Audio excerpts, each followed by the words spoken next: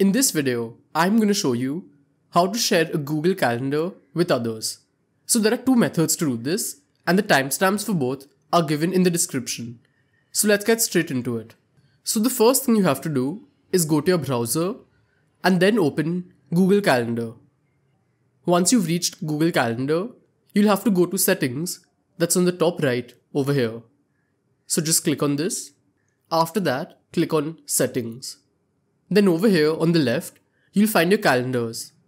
So as you can see, there are two calendars over here.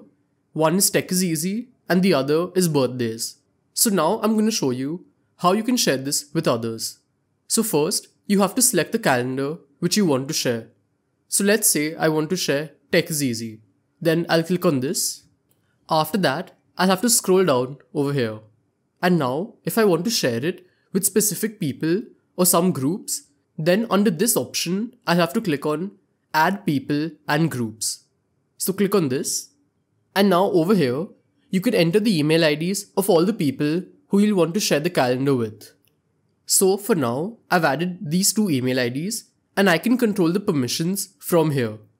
So if I just click on this box that's here, then there are four options which you can choose from, and I'll show you each one of them. So in the first option, they'll only be able to see when you're free or when you're busy. So they won't be able to see the details of the event. All they'll see is a block indicating that you're busy. Then in the second option, they can see all of your event details. After that, in the third option, they can see your events and make changes to them. And the last option, they can make changes to events as well as share the calendar with others. So based on what permission you want to give them, you can select one of these options. And then click on Send. And now it's sent. So this is the first method, and now I'll show you the second method.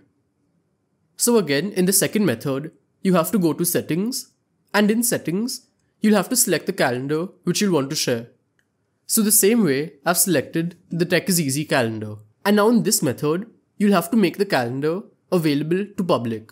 But basically what we can do is after making it public, we can take the link and share it with others.